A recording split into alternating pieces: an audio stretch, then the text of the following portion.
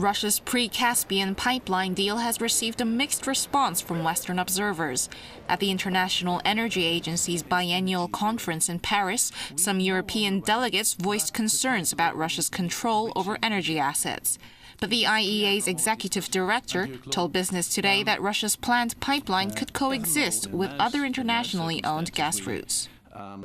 What is needed to ensure security is diversity. And diversity does not mean that Russia should be excluded. Of course not. Russia is one of the main suppliers and also has been generally a reliable one. But consumers need diversity, diversity of routes, diversity of pipelines, and Russia needs diversity too, diversity of consumers. Europe has long been working on building its own pipeline that bypasses Russia. The Nabucco project envisions a pipeline stretching from Turkey to Austria. It would carry Central Asian gas by linking up with an existing pipeline in Turkey.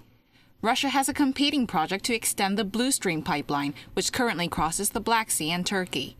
By signing the pre-Caspian deal, Russia has effectively triumphed over a competing plan to build a Trans-Caspian pipeline, a proposal to link up with the Nabucco route.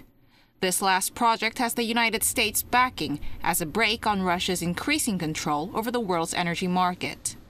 As far as I'm concerned, the more flags you have planted in a pipeline, the less it is subject to political intrigue and to national agendas. But this rush to build pipelines comes at the cost of falling investment in gas exploration.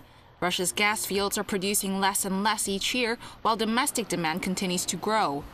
Output from Gazprom's leading fields is falling by about 6% a year. That in part explains why the monopoly is turning to Central Asia's gas fields to plug the gap.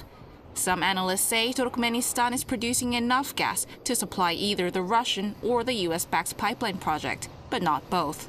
Haye-Ah, Russia Today.